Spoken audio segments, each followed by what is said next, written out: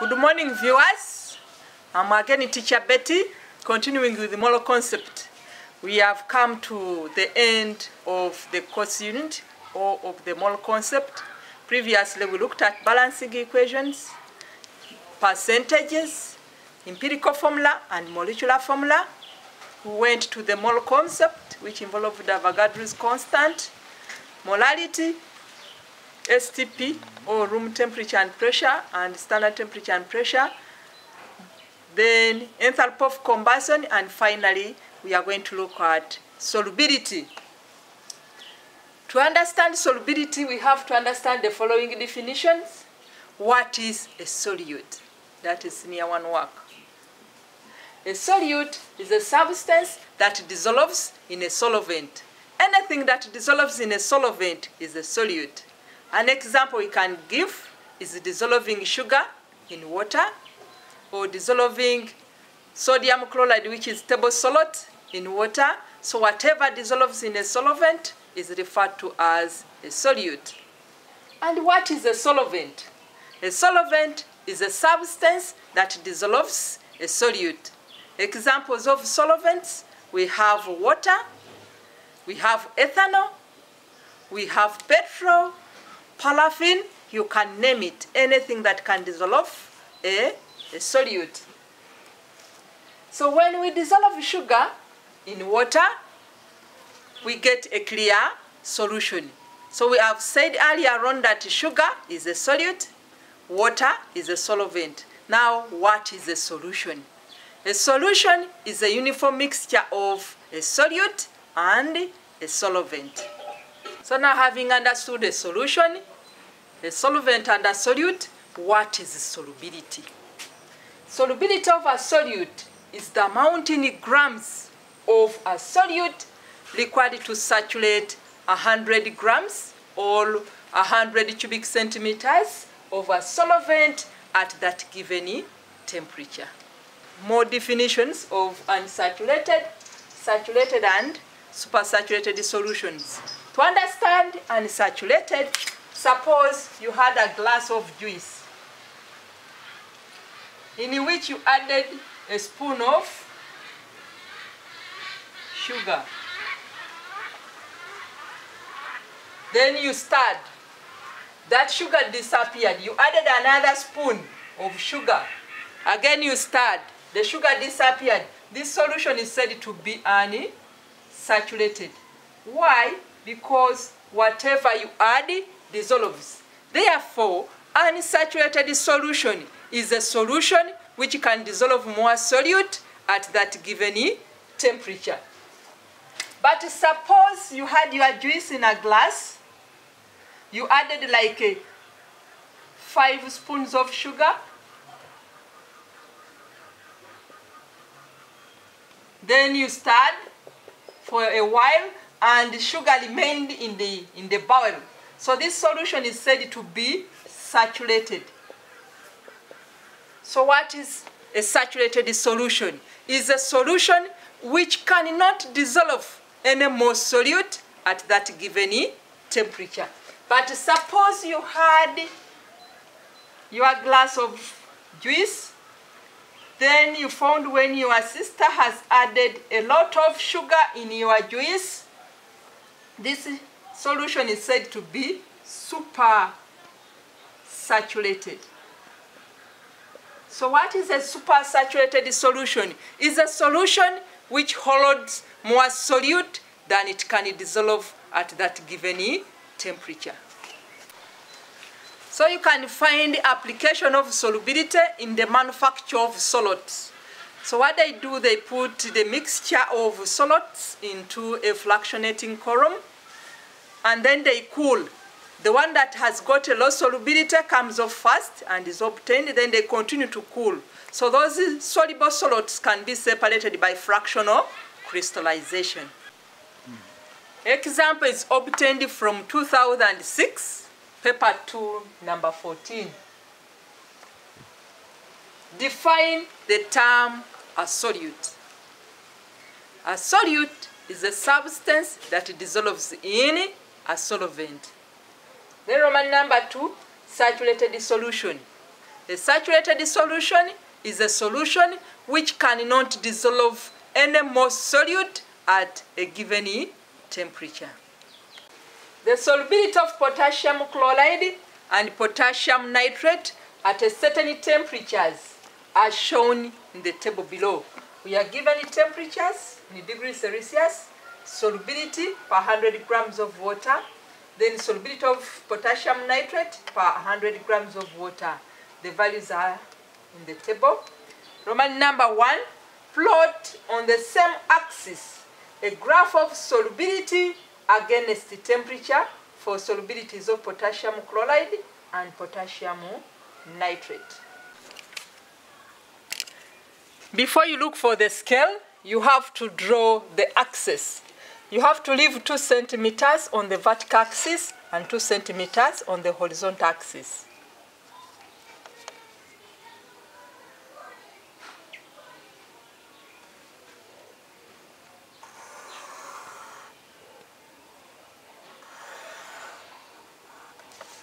Then you put an arrow, leave 2 centimeters on the horizontal axis.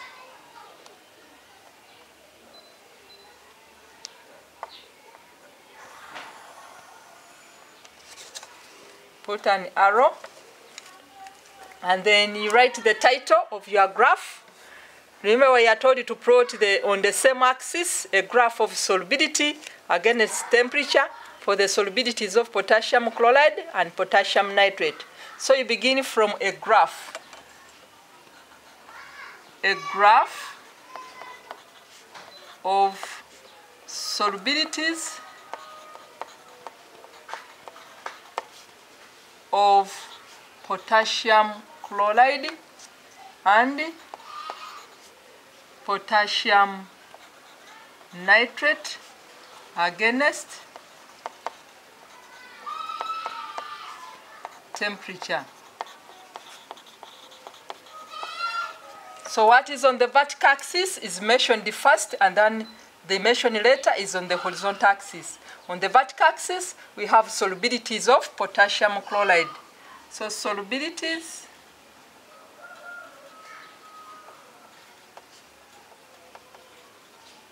of potassium chloride and potassium nitrate. You put the units, grams per 100 grams of water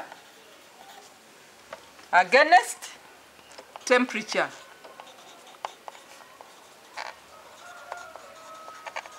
You put the units in brackets, degrees Celsius.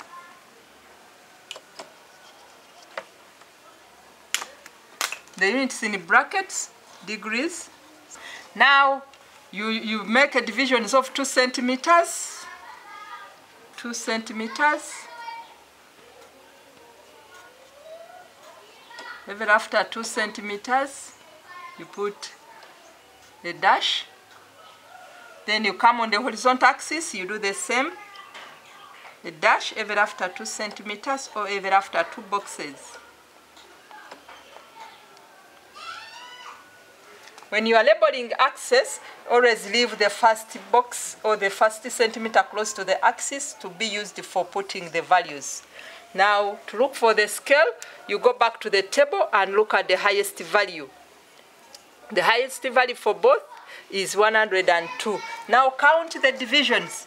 1, 2, 3, 4, 5, 6, 7, 8, 9, 10, 11. Stop on the 10. And then you say the 10th division should accommodate the highest value in our table. The highest value is 102. If the 10th division accommodates 102, what about the first one? Will accommodate how much? Over 10, and the answer is 10.2. So for easy scale, we can truncate and then take our 10, or we can use 10.2 or 10.5 or a 0.0. I can choose 10 as my scale. So 10, the first division, the beginning is a 0. 0, 10, 20, 30, 40, 50, 60, 70, 80, 90, 100, 110. The highest value on your graph should be slightly higher than the value in the table. Let us go to the horizontal axis. Again, how many divisions? 1, 2, 3, 4, 5, 6, 7. We have 7 divisions equaling to the highest value in the temperature column or row. The highest value is 57. So 1 is equal to 57 over 7, and the answer is 8.4. So for this case, we can choose the easiest scale. If it is 8 or 9, we can use 10. So now the scale we have chosen is 10. 10, and the beginning point is 0, 10, 20, 30, 40, 50, 60, and 70. Now we are going to plot. We are going to begin with the potassium chloride against the temperature. The temperature is 0 against 27.9. How do we locate 27.9 on our scale?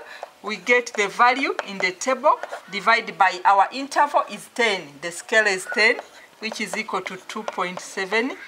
I have 2 big boxes and then 8 small ones. This is the same as 1, 2.8, 0.5, 6, 7, 8.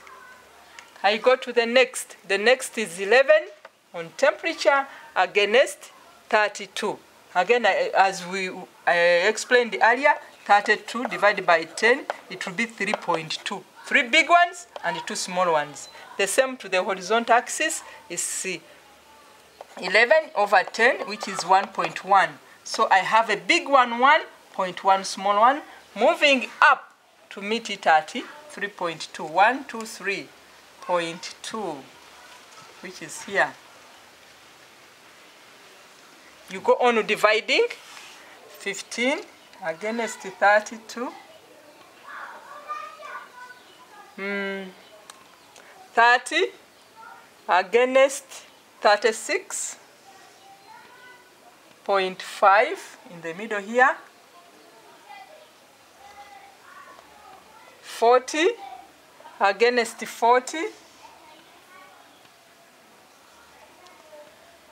43 against 50.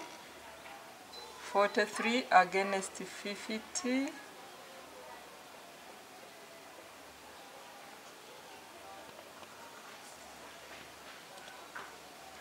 45 against 57. 45.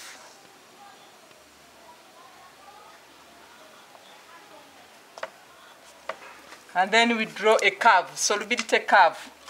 You don't use a ruler, use your free hand.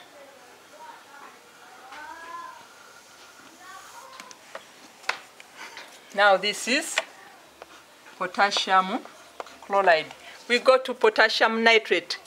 0 against 14. This time we can use an X. 11 against 21.5. 21.5.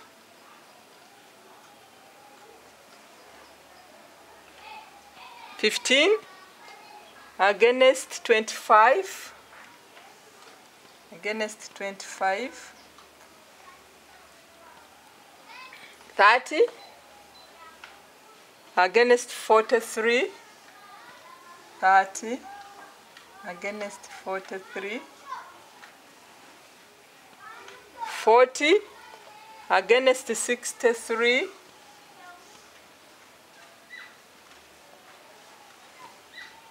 50 against 84.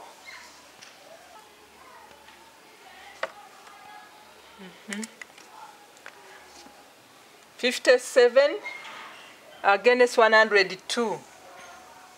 Against 102. And then we draw the curve. Don't use a ruler. These are solubility curves.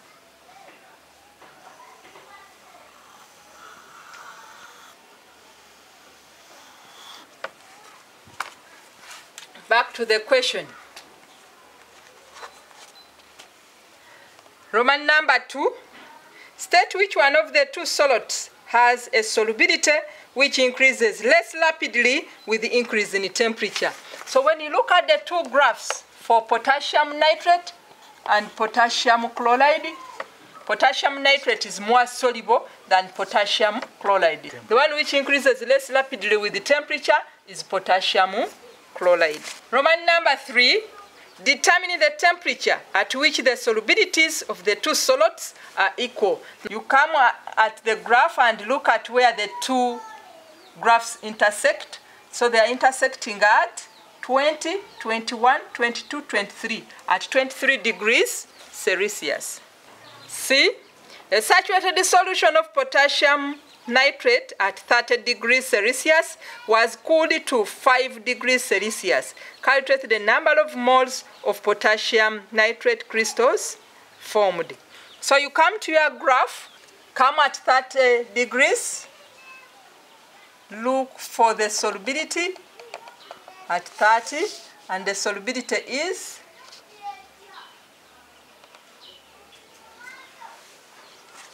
the solubility is 43.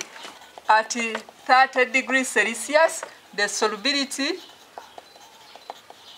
of potassium nitrate is equal to 43 grams per 100 grams of water. Now you come to 5 degrees. Again, you move up and across to get the solubility. The solubility is 10, 11, 12, 13, 14, 15, 16, 17.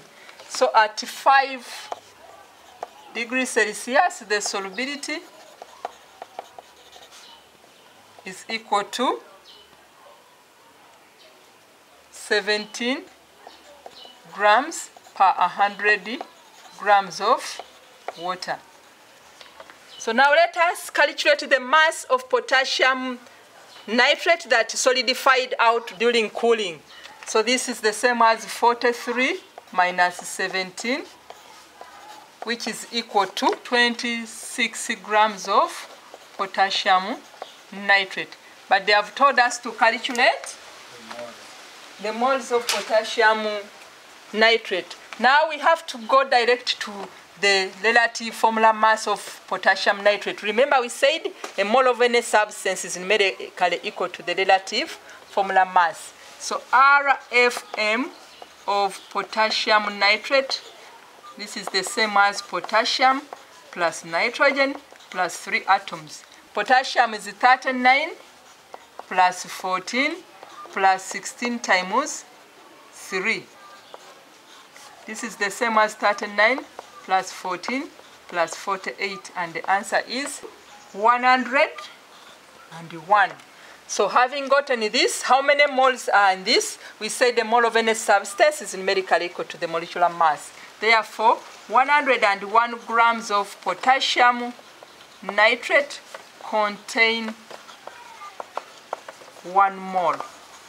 What about the mass obtained that crystallized out? 26 grams of potassium nitrate will contain, we cross multiply 1 times 26 over 101, which is equal to 0.257 moles.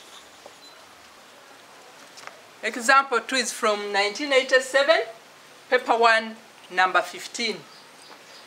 10 grams of saturated sodium chloride solution was evaporated and 6 grams of solid sodium chloride was left. The solubility of sodium chloride is, we are told A is equal to 6 times 100 over 10, B 6 times 100 over 4 grams, C 6 times 100 over 16, and D 10 times 100 over 16. So for such numbers, for calculating solubility, you must be having the mass of the solvent and also mass of the solute. In this example, we don't have mass of the solvent, but we have the mass of the solute. So, solute plus a solvent, we said is equal to uniform mixture, which is a solution. We are told 10 grams of a saturated solution, 10 grams. When evaporated, 6 grams of solid. So this is a solute. We don't have mass of the solvent. So mass of the solvent is equal to 10 minus 6 grams, which is equal to 4 grams. So we said solubility is the amount of a solute required to saturate 100 grams of a solvent. This means that 4 grams of a solvent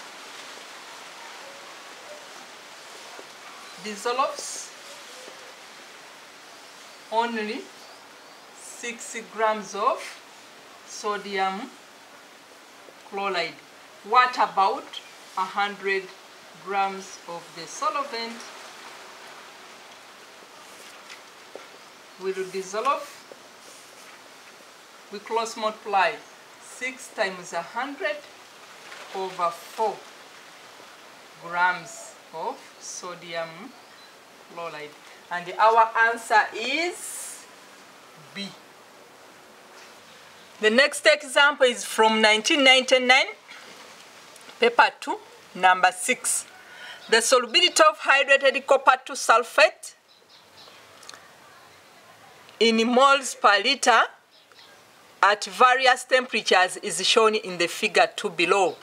On the vertical axis, we have solubility in moles per liter.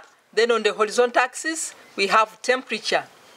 Determine the solubility of hydrated copper 2 sulfate at 80. As I told you, you come to 80 degrees Celsius, move up. It is at this plot. Then come across to get its solubility. So the solubility is 2 moles per liter.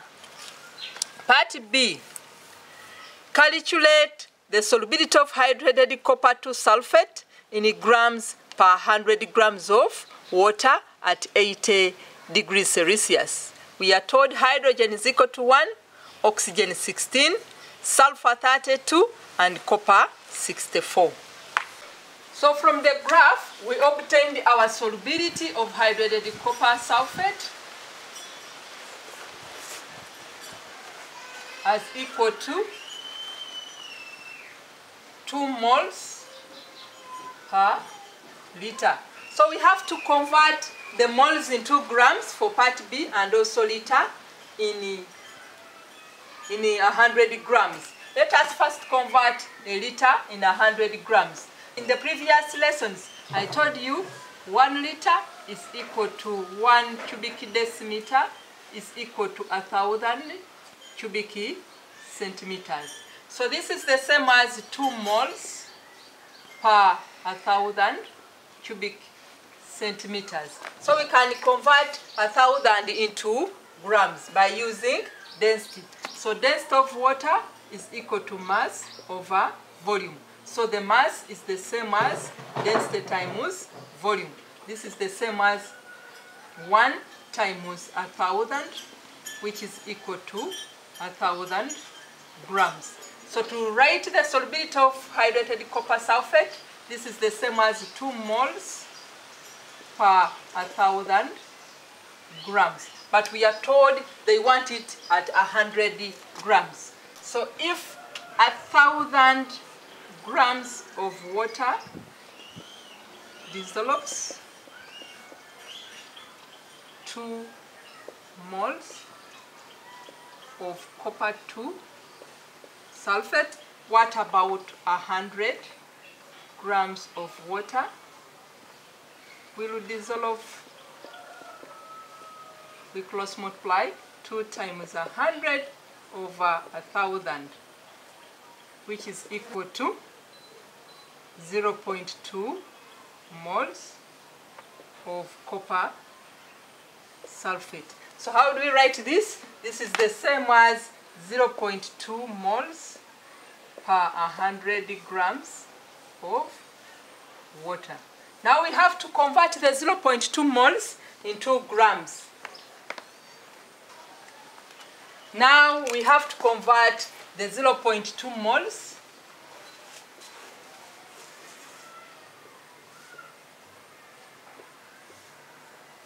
into grams. So the moment they talk of grams, we go direct to relative formula mass of hydrated copper sulfate.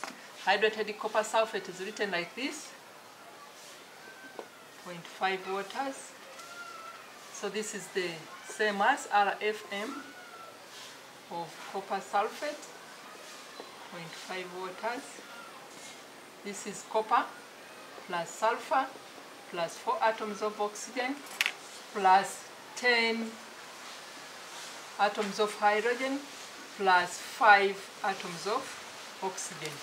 This is 64 plus 32 plus 4 times 16 plus 1 times 10 plus 5 times 16.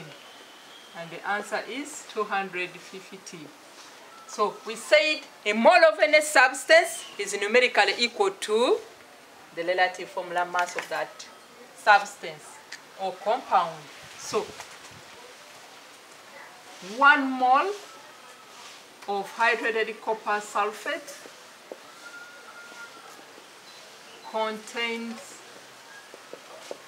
250 grams. What about 0.2 moles of copper sulfate? Will contain, we cross multiply 250 times 0.2 over 1, which is equal to 50 grams. So our solubility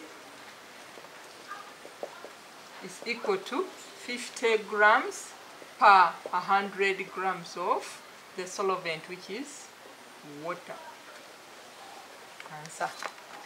The last example is from 1995, paper 2, number 12. Explain what is meant by saturated solution.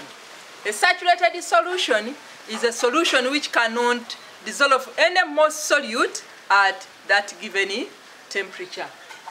Part B, describe how the solubility of potassium chloride can be determined.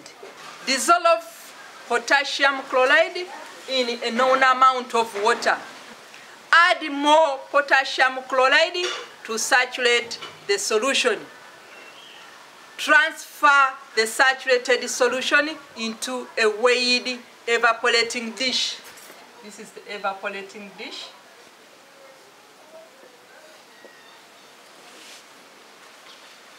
Of mass M0, where the dish together with the solution and note the mass M1. Evaporate the solution to dryness to obtain crystals of potassium chloride. Then you weigh the dish together with the crystals.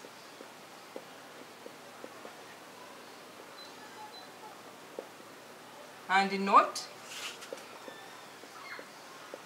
the mass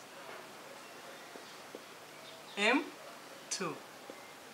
Now calculate the solubility of potassium chloride from mass of water, we can call it MW, is equal to mass of the saturated solution together with the dish minus mass of the evaporating dish with the crystals, which is equal to M1 minus M2. mass of potassium chloride that dissolved to saturate the solution is equal to M2, mass of the dish with the crystals minus the empty dish. Therefore, M1 minus M2 grams of water dissolved, M2 minus M0 grams of potassium chloride. What about 100 grams of water? Will dissolve. We cross multiply 100 times M2 minus M0 over M1 minus M2 grams of potassium chloride per 100 grams of water.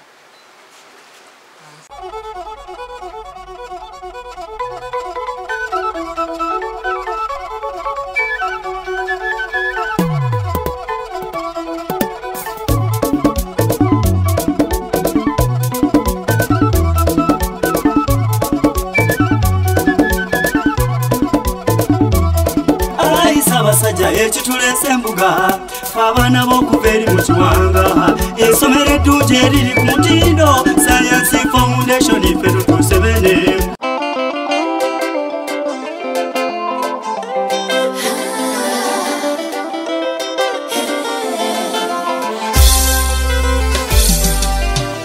Tuzina omuziki twebaze Katonda kubanga yagaba obulamu nava yatuwa essuubi.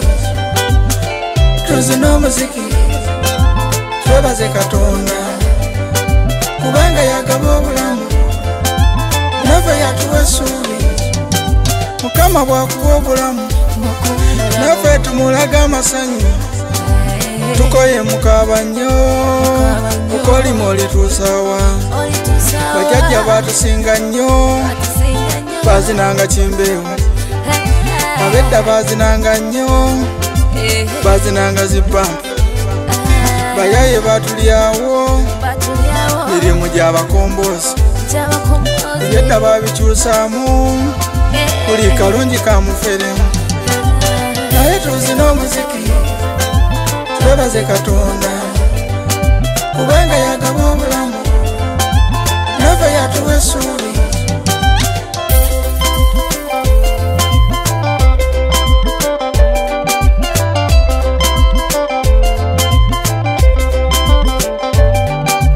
Wasaka nkuba amazina Nadia kankuba amazina wondaba onnyooma okuzina nsobola kuzina kuyamba nnyo tubeera mu exercise okuzina kuyamba nnyo kutta ne stress. Bajjajja bazinanga nnyo okununula ebyabo. Naffe twagala obwongo tulwanyisa obwavu era tufune obuvumu. Sitani mukambwe kabye yatukabya nnyo Muteesa yaddawo. Mwanga yali mukambwe nnyo Muteesa yaddawo. Tuwagira abazinyi tuzanyise ebiwato wala muzanyise ebiwato kitiibwa kya Katonda. Waffe ku kyalo gyenzaalwa obubbi bususse nnyo. Obuzi babutwala, bukoko babutwala, obuteba bubba.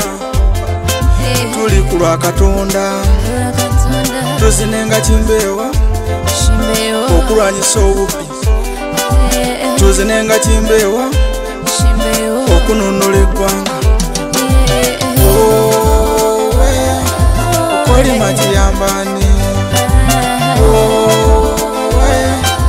bukaba kiyambani.